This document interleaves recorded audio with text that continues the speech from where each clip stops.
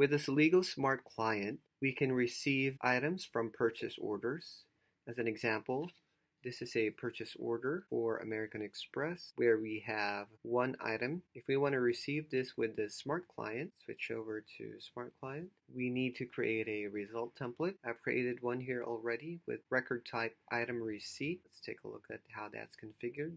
We have the created from, which is where we enter the purchase order number that we're receiving the item against. Then we have the other columns here, such as the transaction ID, the date, the entity, and the memo. And next, we go to the sublist for the item. The order line lets us specify the line item in the order. And here I added a location since my purchase order requires a location to be set. So let's go next and finish that. Then we can load the template. Click on item receipt. I'm adding 7 rows there. And OK. If I go back, I have my purchase order as 1258 is the purchase order number. So enter 1258. Press enter for the real-time lookup. So it's found it. Now I just entered the order line, which is first line, since I only have one line there. Location, let me select a location.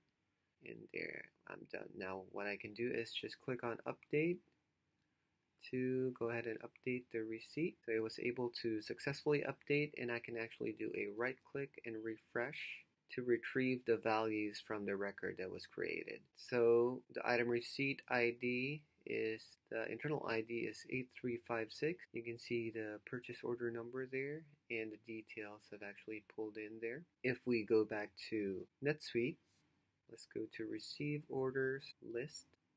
And we can see here the American Express 8356 was the one that we just created. And we see the item receipt here. Okay, that's it. So we've created the item receipt using the SmartClient. Thanks for watching.